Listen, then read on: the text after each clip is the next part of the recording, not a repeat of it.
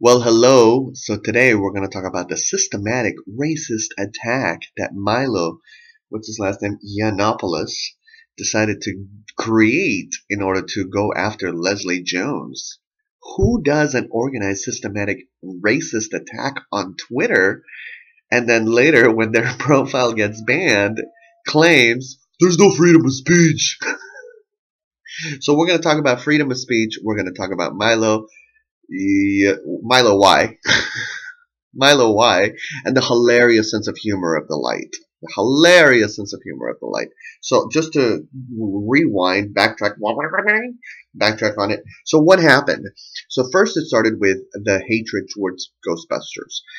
People were like, Ghostbusters is coming! Oh, hey, that's so angry. Women are there, and it sucks. It's just gonna suck. And so there was like a lot of hatred. So in the process of that hatred, this character Milo Yiannopoulos popped up, and he was the one leading the particular hateful speech towards Leslie Jones specifically because I guess, it had something to do with the movie. I'm not quite sure, but so Twitter, so Leslie over the weekend, I mean, they just on Facebook with the racist things, they just went after her. It was just a horrible thing. It was a horrible thing. Horrible thing. And it was a systematic attack, so it wasn't a random thing. It was just their effort was to break this person down. It was terrorism. It was social terrorism. It really was. And then they wonder why Twitter shut them down? Are you kidding me? First and foremost, you do not have freedom of speech on Twitter or Facebook. You don't, because they're private companies. Now you have freedom of speech to say whatever you want, but if you're going to buy the microphone, you better pay for the microphone, and sometimes the microphone has rules. So that's where freedom of speech kind of comes into an interesting pass because the microphone is owned by somebody else. So, and in this particular situation, I believe and I hope that they ban him for life from ever using Twitter. And so that's the thing. Once you do this to a person, there's got to be some kind of equivalent of jail time, right? This was a terrorist attack upon a human being, an individual human being. So there's got to be some kind of jail time. So I assume, and that forever banning him is a great option. So kudos to Twitter for forever banning him. I believe they have permanently banned him. So because of the previous situations that have happened, I believe that they have permanently banned him. So the hashtag Free Milo popped up. Now this is hilarious. This is where the light comes in, and this is really beautiful. The hashtag Free Milo popped up, and people were retweeting Free Milo, Free Milo, Free Milo, only to realize that it had to do with the drink Milo or Milo.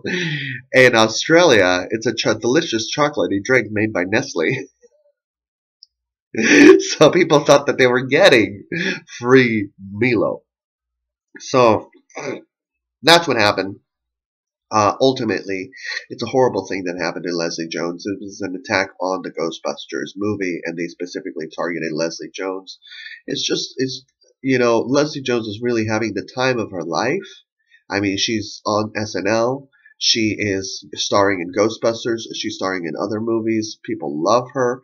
Just the whole universe is gravitating towards, the hilarity that is Leslie Jones. And for this to happen is just not a cool thing. Not a cool thing. And and I say not a cool thing in a very it just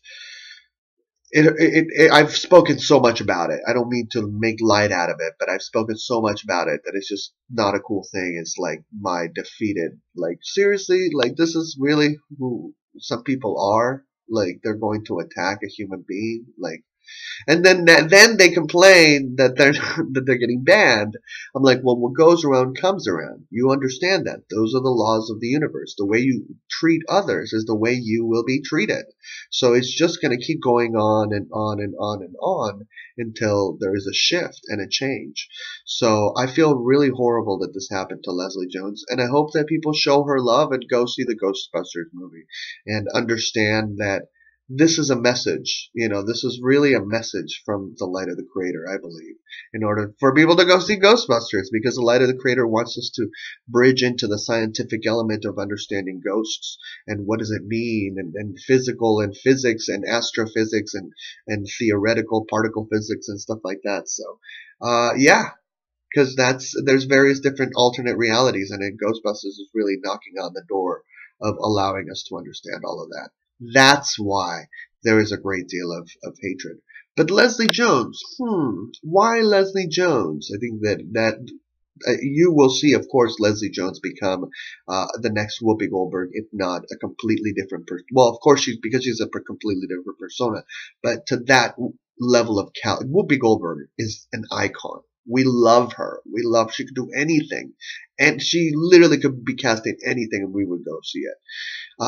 And Leslie Jones is becoming that. And she is becoming that powerful force and hero. So that's why there is this. But I stand with Leslie Jones. Do you stand with Leslie Jones? What do you think about this whole situation? I think she's a beautiful human being. I love that red dress, girl.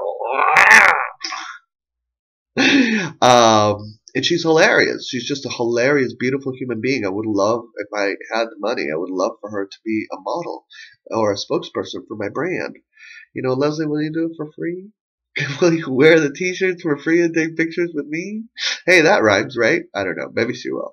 To get her mind off of all this BS that has happened. And I'm really sorry, Leslie, that it's happened. I'm speaking way too much because I'm really passionate about this and the secrets that are being revealed amongst the situation.